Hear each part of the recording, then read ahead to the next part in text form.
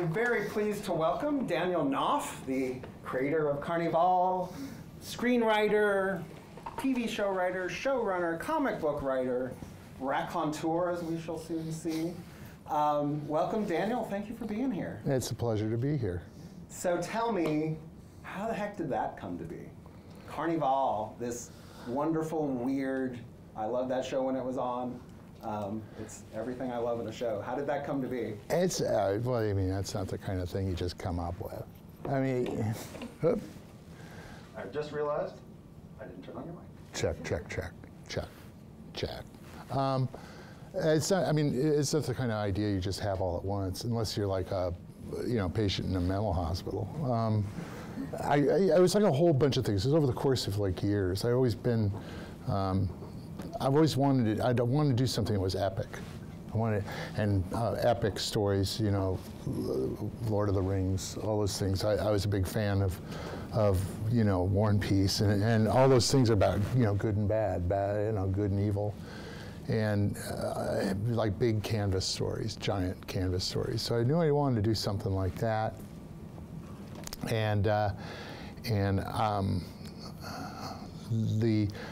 I remember the second point of like inspiration was I was up early for a walk in a local park. I was living in Glendale at the time, and I was walking through this park, and there was a carnival there, and it wasn't open yet. It was early in the morning, and I saw these people, and they're like sleeping under the trucks, and I was going, wow, these guys don't clock in. They like, this is like a lifestyle.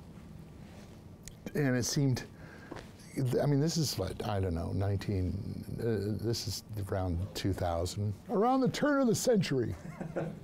And I was sort of like, this just seems incredibly romantic, that this still exists, that you just move around with the show. And that, I thought, as a carnival came into it, the idea of a carnival.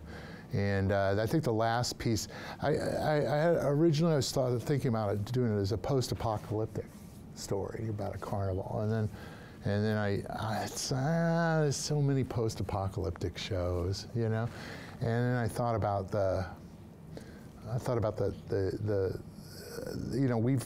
we're a young country, the United States, and so we don't have a lot of grist for the mill as far as mythology goes. It's not, I mean, you look at Japan, and there's this incredible history, and they can draw on so many parts of it, and Europe, and with the Lord of the Rings and all that, right?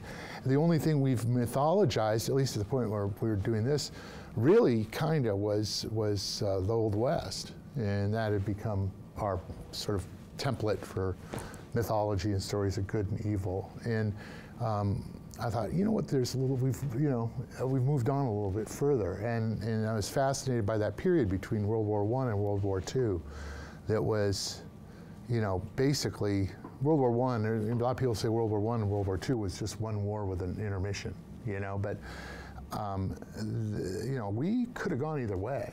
I mean, there were Nazi rallies at Madison Square Gardens, and German Bund was very big, and the KKK was like, it's like a mainstream organization in the 30s, and so we, if we'd flipped towards the Axis rather than the Allies, it's a pretty good chance that would have turned the outcome of the war, and then, you can all tune into the Man in the High Tower, So I thought, this was a critical time, and I thought this is interesting. This is better than post-apocalyptic.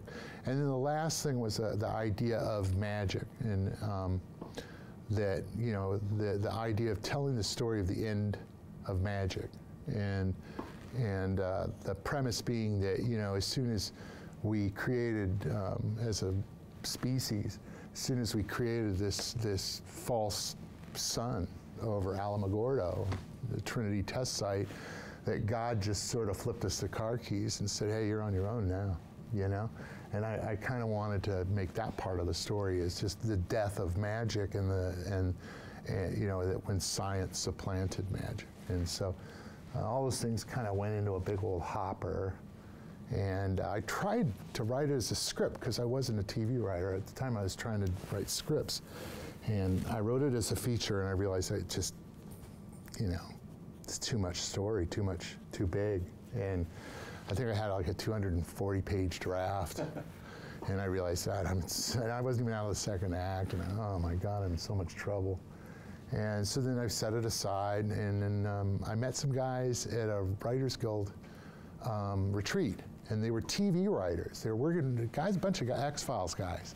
And they were telling me about the X-Files, and I was going, hi diddly dee, this TV life for me, that sounds great, and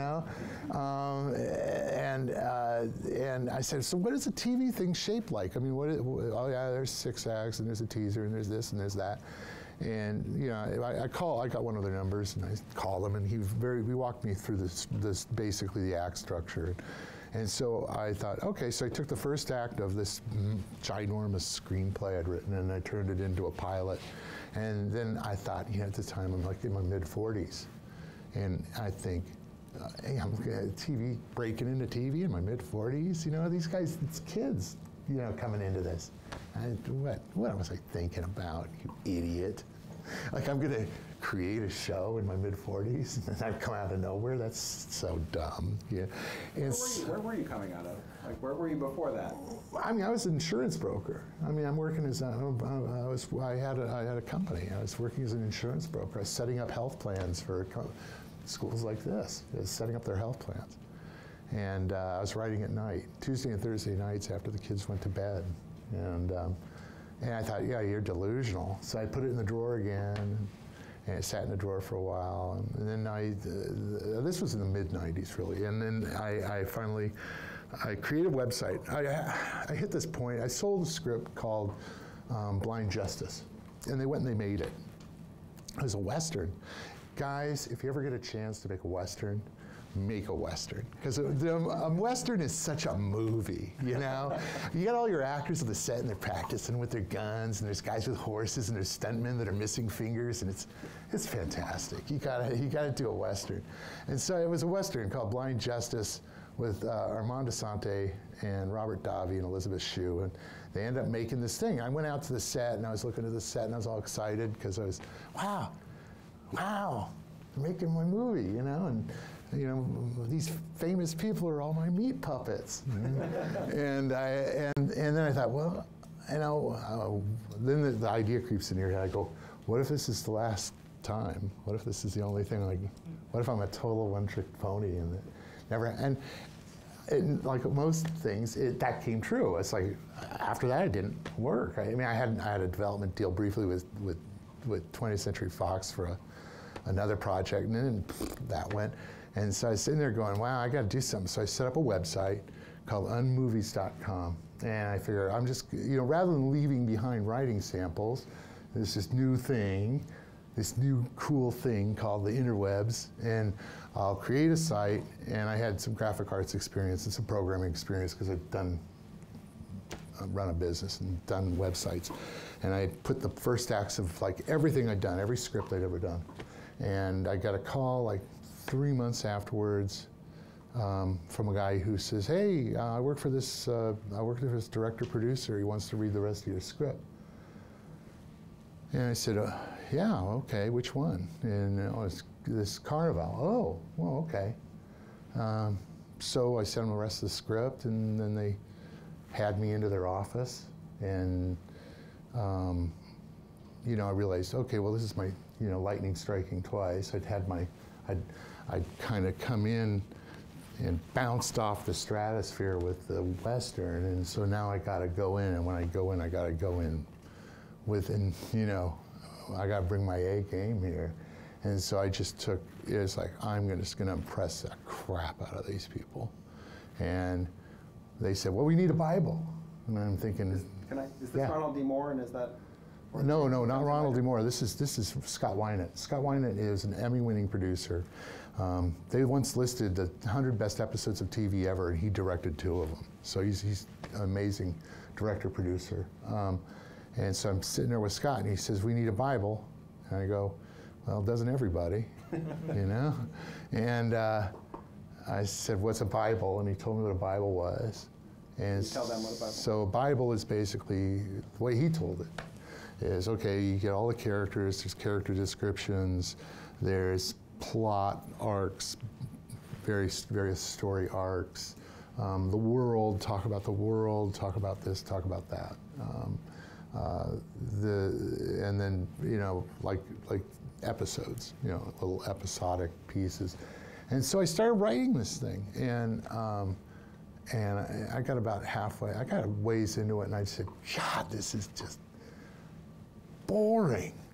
I mean, this is the worst kind of thing. I mean, to me, it's like talking about sex. You know, it's like no, it's like sex is great. Talking about sex, you know, and talking about what you're going to write, talking about what's going to, that's boring. I mean, and it even takes the fun out of writing it later. And I hated the whole process. And worse, it was boring. I think I'm the guy who's trying to sell it. I'm the closest person. I've got more skin in the game than anybody. And if I'm bored, they're going to be like, this may kill them. They may die reading this document. So I just threw everything away, and I took another tack, and I said, okay, I'm going to put together this thing that's like as if it really happened, as if this happened in history. And so I sort of wrote it from the point of view of some like college professor who had been looking into this weird carnival that had been moving through the Dust Bowl in the 30s, and I had like fake police reports.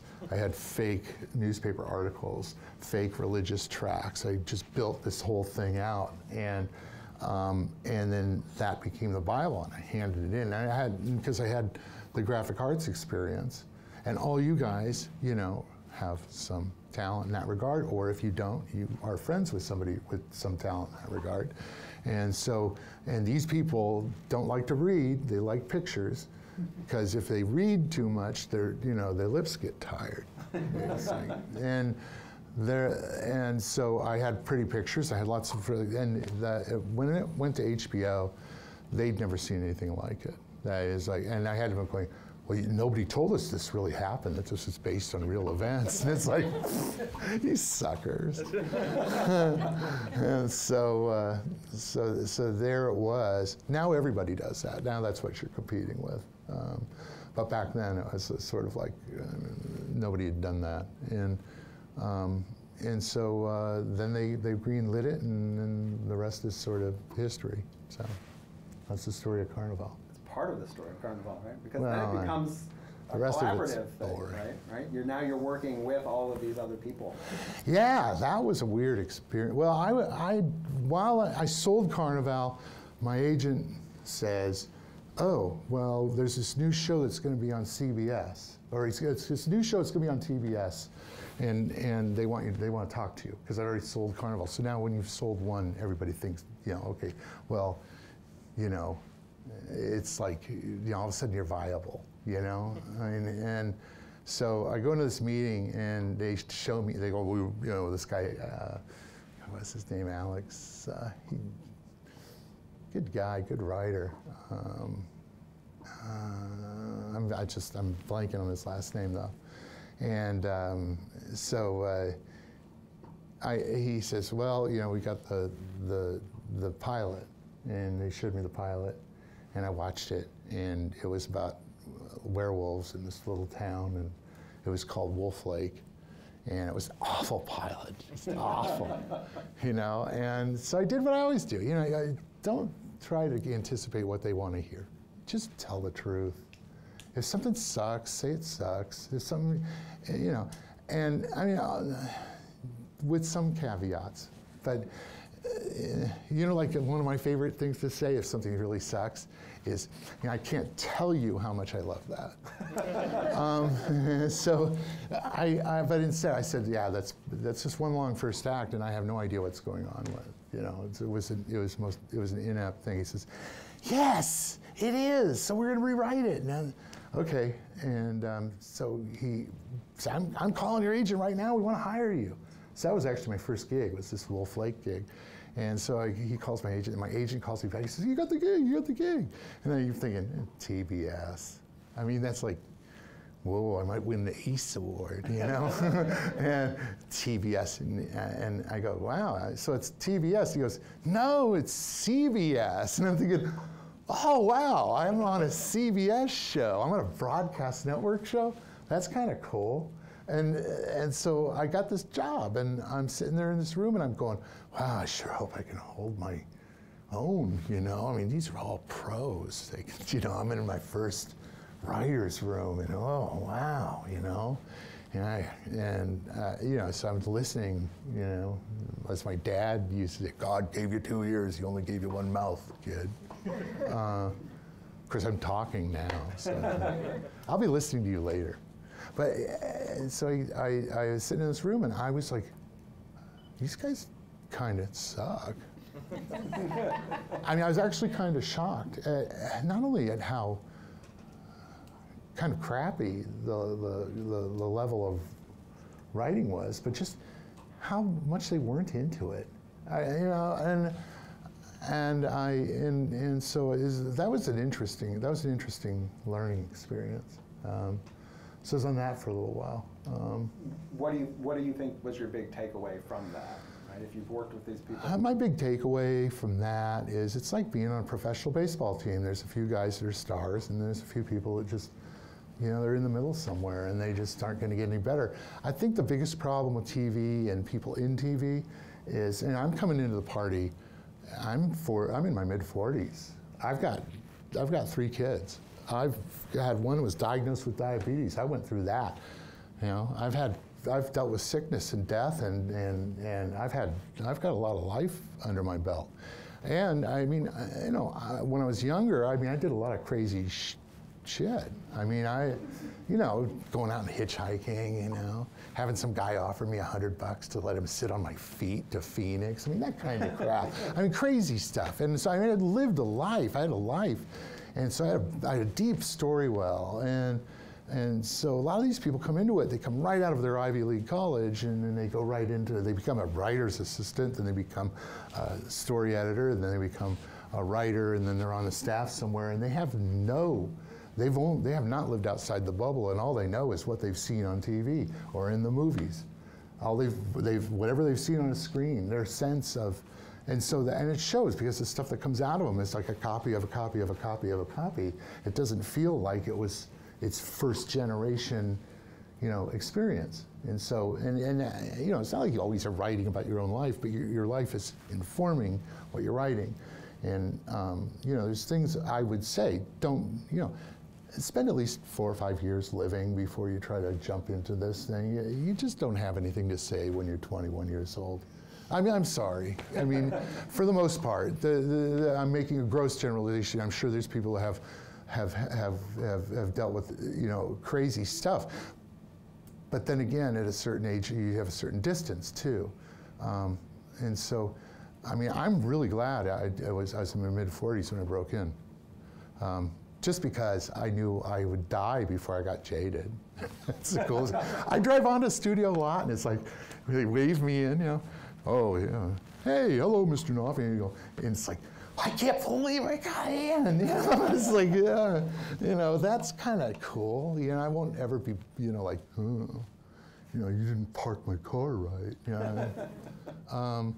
So, but I have, you know, and I mean, you look at storytellers that are late bloomers like Charles Bukowski and people like that, and they have these incredibly deep story wells, and they've got a lot of material to draw on from their own lives. And I think that the story is like something that bubbles up. It's not, it bubbles up through this well, and you don't really know. Like, I can't tell you how many things I've written where I went, where the hell did that come from? You're like, what is that? But it's colored by your own story well. And what comes out of that is something akin to a fingerprint. It's very much yours. Nobody else could have written this the way, nobody could have told the story the way you're telling the story. And that's always much more interesting than this corporate pablum we see coming down the pike that represents about 95% of what you see on TV, where you go, okay, well, she's gonna have leukemia, you know? I drive my wife nuts. We're watching the show, and I go, we're watching the kids in there, and I go, okay, in 2 more scenes, that kid is gonna be diagnosed with leukemia. Just watch. And then like 2, you know, I'm sorry to say that your child has. And then she's just bam, bam, bam, you know? But you know, so much of this stuff is it's predictable. It's not. It's false. Most of it's false. People say things they would never say in real life, ever. How many times do you see somebody where they, you know, it drives me crazy. Nobody says goodbye on the phone. Nobody ever says bye. I mean, everybody, you have to say bye for people to know. But nobody does. Did those prints come back? We got oh good. Prints came back, positive. Like, nobody, I keep picturing the pathologist going, hello? I have more to tell you. I got to call him back. Things you see on TV where people, I was talking to my son, I was watching Lord of the Rings. I mean, I don't know if you're into Lord of the Rings or not into Lord of the Rings, but I'm watching Lord of the Rings, and these people are on a boat, and they're just standing on a boat, and they're going across the sea, and they're all staring at mid-distance, you know, it's all the elves, and they're on the boat. And I'm thinking, and then they cut away, and they do a couple scenes, and they cut to the boat. And the elves, it's like 4 days later, and they're on the boat. And I'm just going, what? Don't they play cards? I mean, don't they tell stories? Who does that? Who stands on a boat? I figure every scene you write, you should know what's that character doing just before that scene started and what happens after. You know, you got Galactus, and he's sitting on his throne. He's like, you know, go kill them all, draw blood, rivers of blood, and then yes, yes, off they go. And what's he doing? I mean, it's like that kind of stuff is so stupid. I just can't. Anyway, I've answered your question. I don't even know if I've answered your question. I don't remember the question, but I'm I have sure no I idea. answered it. How could it not have? I digress. Yes. So I think, given the wonderful fullness of your answers, I'm going to go ahead and turn it over to the students so we can at least get 2 of them in here. Yeah, you got one question in. I just went on. I went off. That's what I love. That's what I make. Okay. Well, anyway, go ahead. Yeah, ask go away. ahead. So, students of ours, students of the Ringling College of Art plus Design, who's got a question for Daniel Knauf? All right. Somebody want to come and do this for me? Or I could do it. I'll do it. Hello? Oh.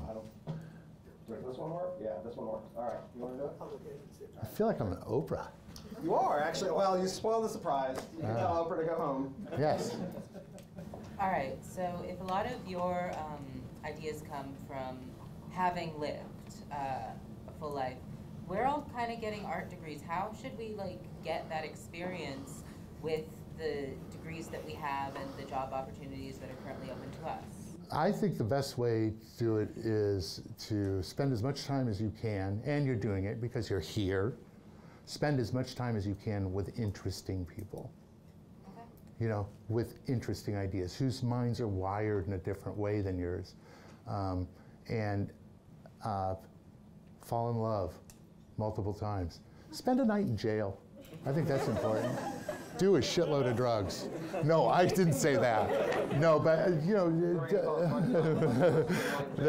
just when you're sitting there and you're saying, you know, somebody comes to you and you go, I'm driving across country, and I need somebody to. I got to make the trip, and I need somebody. I need somebody to ride shotgun and to drive when I'm driving. And you're going, well, you know, I didn't plan on this. Say yes. Just do crazy things. I mean, not things that are going to get you killed, or things that are going to get you arrested if possible. But you know, yeah.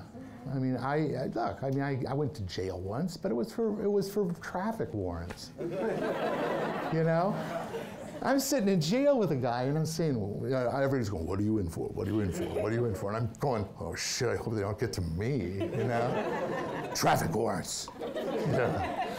Some guy's in there, he's like, I stabbed a guy with a ballpoint pen in the eye. Oh, jeez. He's the king of the cell block now. You know, it's just like, wow. But just take chances, do things. But like I said, I think the most important thing is spending time with people. And as people might be your own family. Listen to their stories, get their history, figure out, you know, where you came from. You know, all those things go into the story well, you know, but just live. Next question. Logan has a No, doesn't seem like it's on. Well, talk loud. No, Okay, that's my main thing. So, That's a prop. It's a total prop now. yeah, my speaking You skills. can speak into mine. Just come over here. And, no. I'll pat his. It's not. hair. It's not. Yeah. Just talk loud. Okay, I can do that. So I'll repeat his question. I know that Carnival got canceled before its like main amount of seasons that were projected. How do you do sort of damage control to tell a full story? That I know it's not what you envisioned, but to make it as good as you can make it. And is there any way to like eventually salvage that story, or is it just locked up in legality? Like There is. Yes, Okay. there is. I'd say if you're creating it, you can separate rights to begin with. The problem with Carnival is I don't own it. People come to me and they go, oh, make a great, why don't you finish it off with graphic novels, or why don't you write a series of novels? And it's like, I don't own the characters. I don't own anything. HBO, Hollywood, they're pigs. They're pigs. They're like the most spoiled, rotten brat in the sandbox, man. It's like, I own all the toys, and I can only play with one at a time, but you can't play with any of the toys that I'm not playing with. That's Hollywood. And I mean, the other one I like to say is it's like Hollywood is like playing Mother May I with like Mommy Dearest.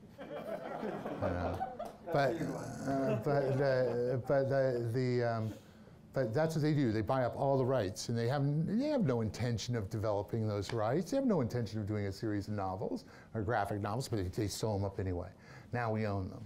Okay, so when Carnival got canceled, I had Marvel coming to me, and they're going, "We want to do Carnival comic book. We want to continue the story in graphic novel form." I'm going, "Oh, that sounds great." I call all the actors. How do you feel about having your, really giving us releases for your images? Oh yeah, that'd be great. We're good. I'm lining everything up. I call up HBO, and they go, nah. Because if the comic book's really successful, that's going to make us look like monkeys. So it's not enough money for us. It's pocket. It's walking around money. The license fees on that shit, it's nothing. It's pennies. They don't care. So what you can do though is you can basically separate the rights by taking the thing that you're creating, and you can either publish it, post it as a thing on the internet, and then it's been published in another form. Now they have to license that from you, and so you've separated the rights. Or make it a graphic novel. Get together with one of your artist friends. Before you make the show. Yeah, absolutely. Do the entire thing as a graphic novel with one of your artist buddies. You don't even have to do the whole entire series. You can just do the pilot as a graphic novel. You've just separated rights. You've separated all the rights for those characters. Now you own them, and they're licensing them from you instead of them owning them lock, stock, and barrel. So there are some things you can do from a business standpoint. And I learned that by accident on another project called Honey Vaccaro. So, and I've tried to do that as much as possible since. But often what's brought to me now is stuff that's already owned by somebody, and they want me to develop it. So I'm doing work for hire. I hope there's more questions. There must be. Did I answer your question in full? It was sort of a two-parter. Yes, Did I get it? Okay. Let's go here in the strawberries. Lucky for you, I'm a really loud talker as well. Gosh, you're talking about so many cool different things. I have actually seen your website, and I saw on it that you have a good variety of like unseen projects, like projects that haven't gone on. How do you sort of come back from like having that pitch like be denied, or sort of like get the inspiration to move on to another project? Is there like a part of you that like stays with the previous project, or like?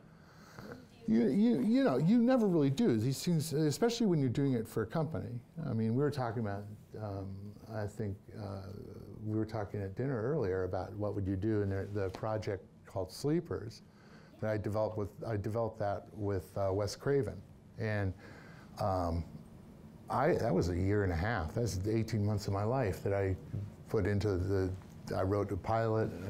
I did a version, and believe it or not, I actually was hired by Constantine to do The TV show. Resident Evil.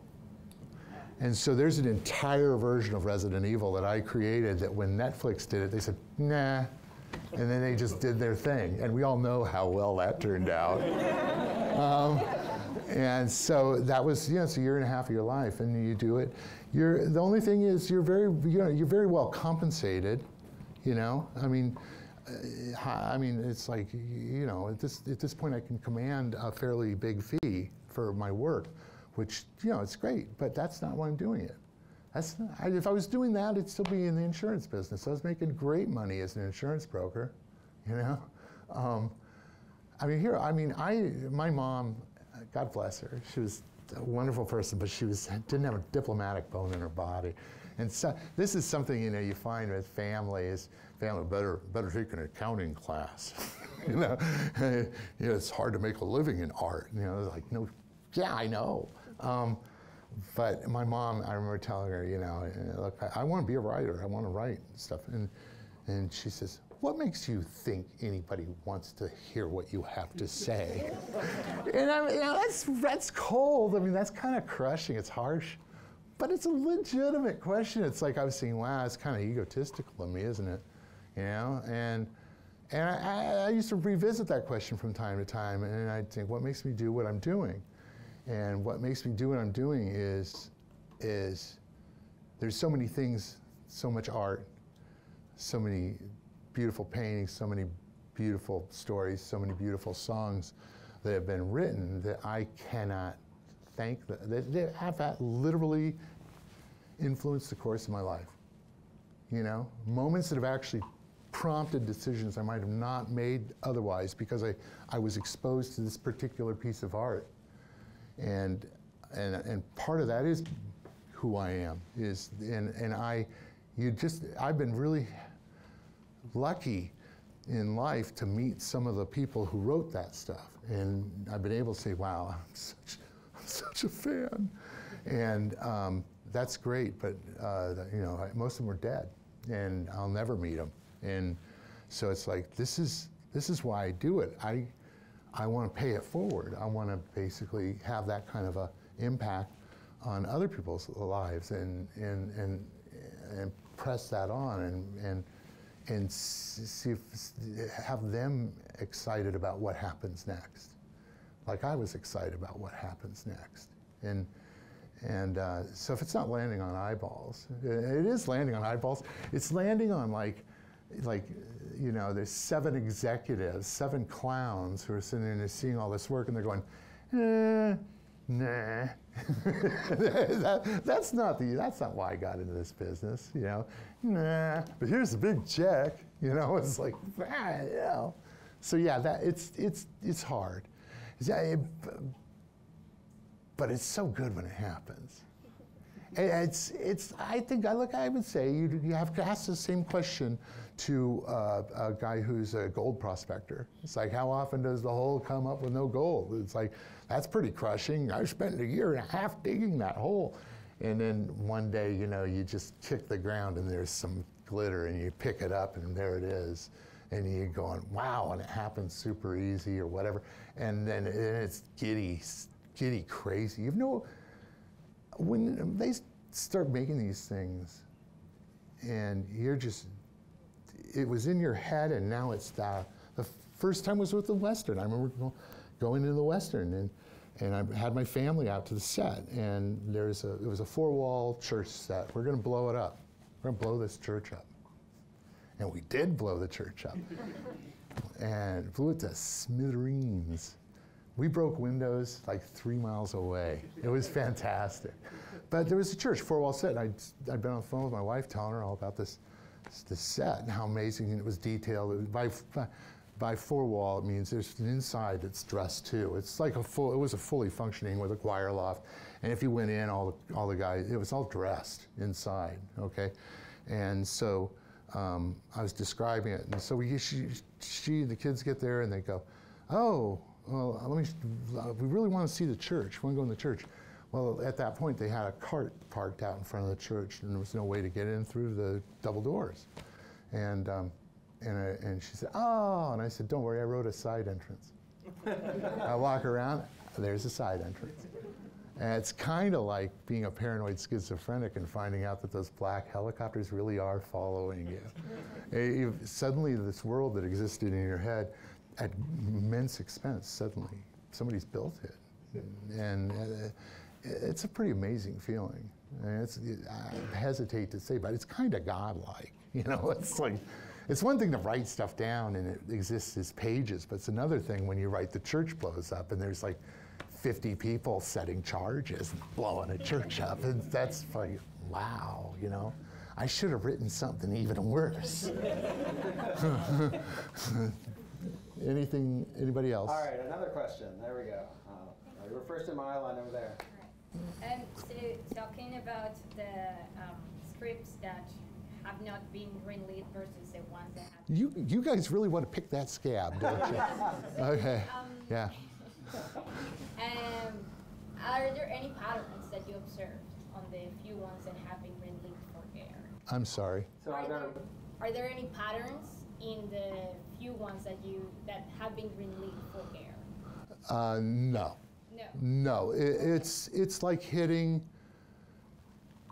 It's like hitting a moving target with a crooked gun. There's what goes is the thing that you didn't expect to go, and things that you think are complete no-brainers, like this is we're gonna have multiple offers on this. Nobody's interested. And these days, you know, so much of this stuff, it's like a bunch of executives sit in a room and they go, what are we looking for this week? And they got a list and they got boxes. Well, we want this, this, this, this, this, this, and this. And if you happen to come in with something that checks off all those boxes, then you know you win the Cupid doll. You gotta get that list. You gotta steal that list. It doesn't matter because that list is going to be different next in 2 days. Yeah. There's no rhyme or reason to what they buy, but they are. One thing you can say is they'll buy. They are incredible peripheral visionaries. They look and, oh, that's making money for them. That's making money for them. Lord, look at that. Game of Thrones over here.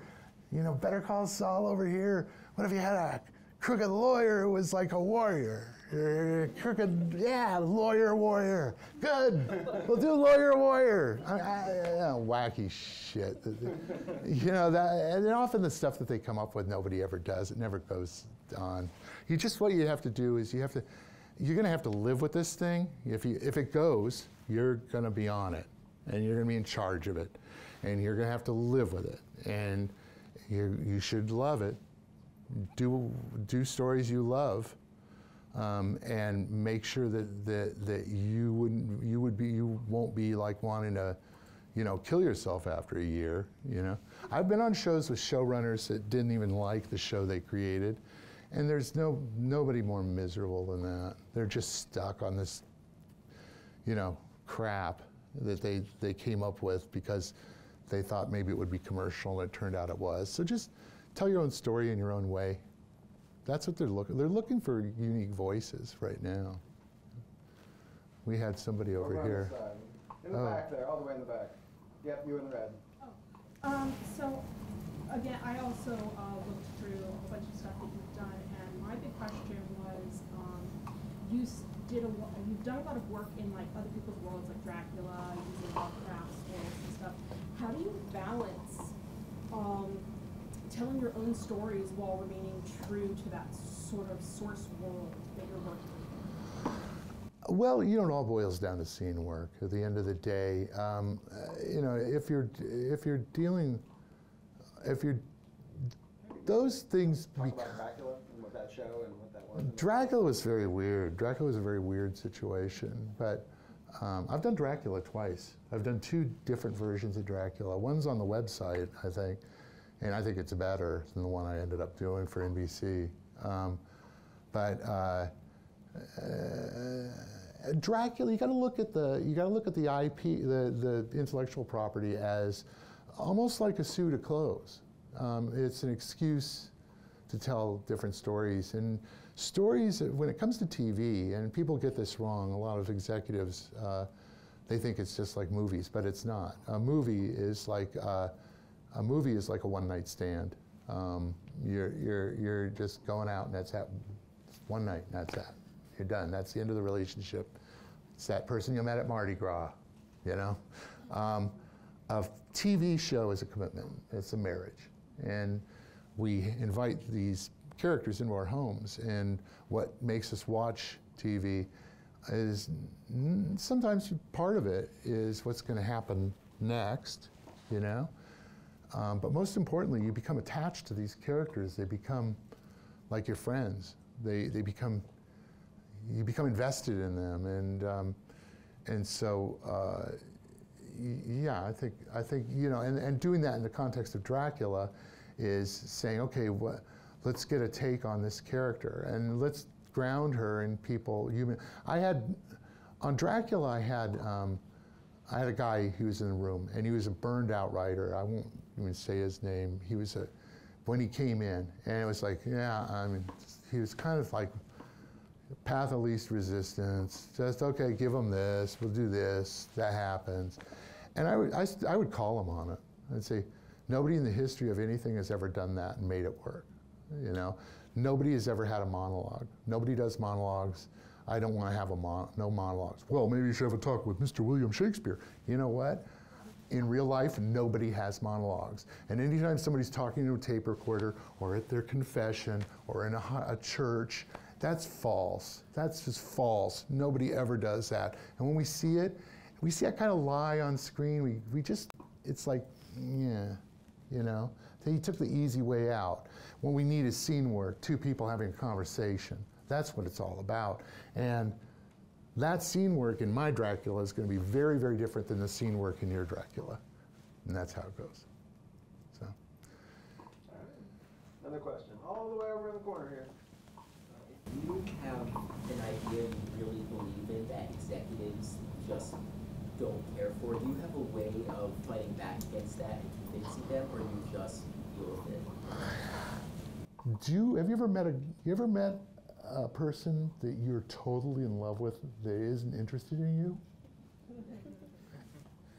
And the more you try to make them interested in you, the less interested in you they are. That's kind of what it is. You know, though, you can't talk them into it. You just have to come in and now, that said, going in and pitching, and this is how to pitch. This is the best way to pitch. If you got one takeaway from this evening, this is the best way to pitch. When I was a kid, I would tell my friends movies. I'd go see a movie and I'd be really excited about it, and I'd say, oh yeah, then this happens and this happens and this happens. And they'd be going, shut up, I want to see the movie, you're ruining it. You know, and eventually I'd have to shut up, you know, because I was spoiling it. Nobody's going to see that in a pitch meeting. So your story is like the coolest thing you've ever seen, and nobody's going to tell you to stop telling it. So you get to tell it. So you go in there, you just say, this is so cool. And then what happens next? And if you forget something, you go, oh, I totally forgot. Before that, the guy, don't worry, tell it like you're telling your best friend a crazy movie, and he's not going to tell you, yeah, a movie you love. And nobody's going to say, stop, you're ruining it. You know, I'm going to go see it next week. So, you know, just tell it with that kind of verve and enthusiasm. And if they don't like it, you know, maybe the next one will. And if nobody seems to like it, then in the drawer it goes. And I've had many stories where somebody says, have you got anything? And I go, well, what are you looking for? And they tell me what they're looking for. And I go, you know, I got something that you might be interested in reading, you know? And then, you know, 6 years after I came up with it, it sells somewhere. So that happens too. Great. We still have time for a few more questions. And we'll go 5 minutes over if we could, because we started 5 minutes late. There you go. Let's go here in the pink mask. So you were a stockbroker for about 22 years, right? Yeah, you're going to have to speak up a little bit. Can I borrow the mic? I don't Well, we have labs on, It so. doesn't work? Okay. I'll be louder. So you were a stockbroker for 22 years. Well, I'm going to walk over to you. No, it's okay. I'll stand. It's all right. You were a stockbroker for 22 years, and then you decided to start writing full time. Yes, I just want to make sure that I'm getting that right. No. Okay, I'm not getting You're it. kind of getting it right. Okay, but can you like walk us? I was an insurance broker. Yes. Yeah. Okay. That's even less interesting than a stockbroker. Yeah. You're an insurance broker. My apologies. Can you walk us through the process, like where you just decided, okay, I'm going to start like writing full time. Like what led up to that decision for you finally, where you were like, this is what I'm going to do? Yeah, it didn't just happen. Yeah, what happened was I had a business. I had people who work for me, so I couldn't just shut the doors and fire everybody. And what happened was I'm going to sit down on the. What happened was I basically just started. I knew how much I was making doing what I did, and I knew how much my family cost me. And I knew what the mortgage was, and I knew how much the kids ate, and I knew all those things. And so it was a very tricky transition from one to the other. It was like I had one foot in two boats for a little while. And I just waited until there came a point with Carnival, in fact, where, okay, I can't do the job that needs to be done for my clients and do that job. I can't do both these jobs. And so, but I'm being paid enough on this job over here to where I can afford to step away from that job. And by then I'd found a buyer for my company, and I sold my company. So it was a very kind of careful transition. But I just made sure that, the first thing you got to make sure, I used to think, people go, when I was in college and there'd be guys saying, well, what was he thinking? What made him write this? And what made, and I'd think, what made him write this? It's like, I got a deadline. I got family to feed. And that's really kind of what it boils down to is I had commitments I'd made in my life, and in order to honor those commitments, I had to make a certain amount of money. And so I reached a point where I could actually step into the boat and move out of the insurance business. So, yeah, it was a process. It wasn't something where I could just, I wasn't Gauguin. I didn't just, leave my wife and kids and go to the islands and start painting. I didn't, that's not, I wish I could have. Anyway. All right, we have some in the back. Yeah, they're all the way in the back. Yeah. You said that we should live like crazy. Would you also advise to write like crazy in every different genre? Oh yeah, write every day. Yeah, the more you write, the better you get. And sticking to. You got to get that 10,000 hours in. Yeah. Exactly about different genres. Do crazy things, write whatever you want, make sure you write something. Finish everything you start. Finish everything you start. That's a good rule. I don't think I really was a writer till I decided to do that. I had a million things I'd started that I hadn't finished. So once you start something, finish it. I'm going to write a screenplay now. I'm going to write a short story now. Finish it. Do things that put you out there. I think the most important thing to do, if you're anybody here wants to take doing a tack towards screenwriting, is this is critical. It was critical in my own development as a writer. Is start acting, get into an acting workshop, get a coach. Do acting. I mean, Shakespeare was an actor. He started as an actor. There's a reason his work's so good. It gives you an idea of how hard it is. Number one, you get respect for actors, which I think is important. But it also teaches you how to write things actors want to say. And, great lines. They want to do great lines. And they come from a real place. And they want subtext. And they want, they want to make people laugh and cry. They want to make, so if you're writing stuff that scenes that actors want to play, then, you're cooking with grease. So the best way to get an insight into that is by getting up, and even though you're shy, and the last thing you want to do is go on stage, and it's terrifying, is get up there and do it. And I'll tell you what, another thing, this acting class, I was working with a professional coach, and he would bring these scenes in. I remember sitting there with one of them, and I was having trouble with it, and he says, Dan, his name was Cliff Osmond. He was a character actor. He had this very deep voice. And he says, Dan, what are you doing? And I said, this is awful. This is awful. Why is it awful? I said, because the guy's, it's a detective, and he's telling the other detective what he's going to do with the evidence, and these guys are partners, and of course that detective already knows that. He's not telling the detective, he's telling the audience, and we know he's telling the audience. It's a badly written, it's a sloppily written scene that's getting exposition out in the wrong direction, you know? Well, you know, if you were smart, if you were a canny writer, you'd have somebody in the room who's a raw recruit, a rank recruit, or somebody who needs to have evidentiary chains explained to them. You don't have two detectives talking about, well, where are we going to go next with this fingerprint? I mean, come on. And he said, that's what we get. Make it work. Watch. Hands it to one of the real actors in the class. Guy gets up, and he just blows through it. And sometimes when you're a writer, you have to just have exposition. You got to have exposition just come out. And the worst thing you can do as an actor is try to act exposition. You know, if you run into crap like that and you just have to blow it out, just say it and move on. And the audience will kind of accept that, you know. But if you're a really facile writer, you'll never do that, you know. Sometimes it's hard to avoid it, but yeah, you just try not to do that, you know. And if you do it as a writer, don't have it carrying any emotional freight at all. It's just something somebody's saying. It's like reading the back of an aspirin bottle, you know. Thank you. There we go, Josh. How did you get your foot in the door? Was it someone that you by chance knew? Was it something that was set up? It's a weird. That's a weird story. The Western that I sold. There was a guy, his name Neil Moritz. Neil Moritz has gone on to do the Fast and Furious movies. He, at the time, was partnered with David Heyman, who did all the Harry Potter movies. So these two guys have made like billions of dollars, and none of it with anything I've written.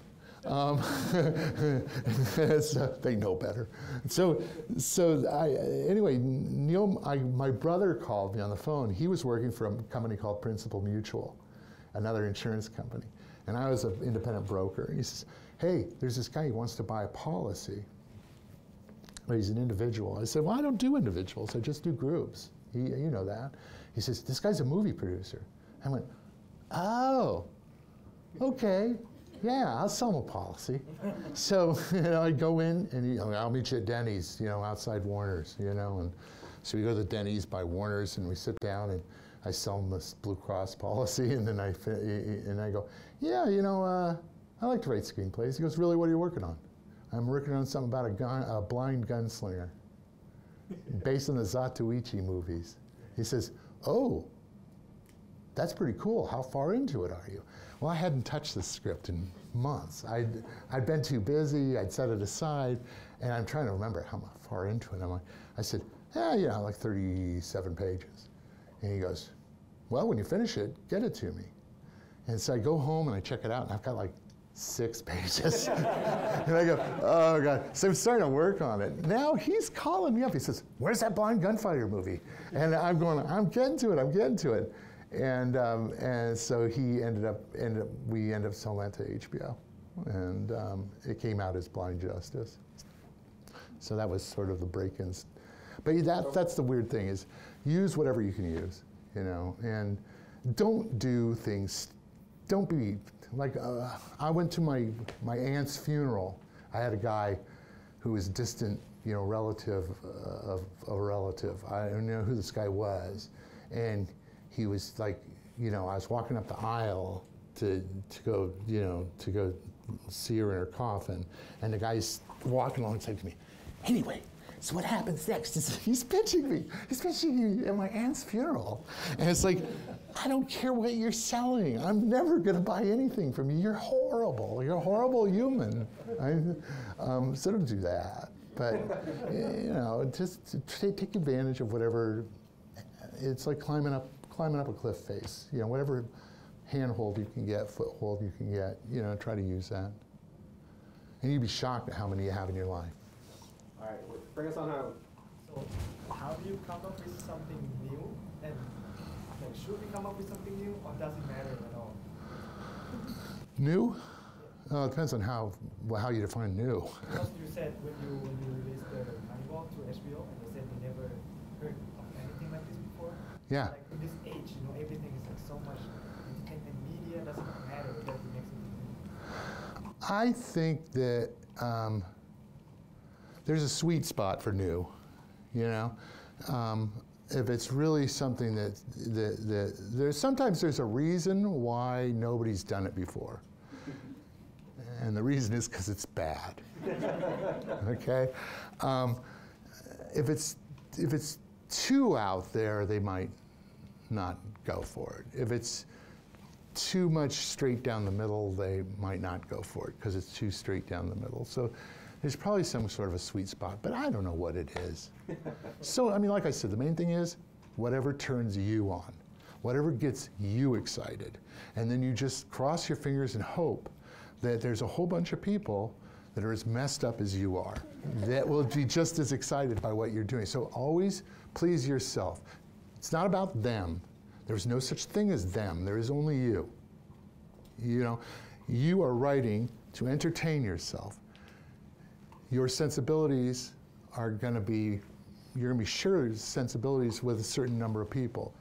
If you don't, then, that doesn't mean you're terrible. It just means that you're a very unique person who has a very bizarre sense of humor. I don't know what it means. But write what you love, because it's the only thing that's going to be authentic at the end of the day. If you don't love it, if you're going, oh, I'm going to do this thing that's going to check off all these boxes, nobody's going to want to read that.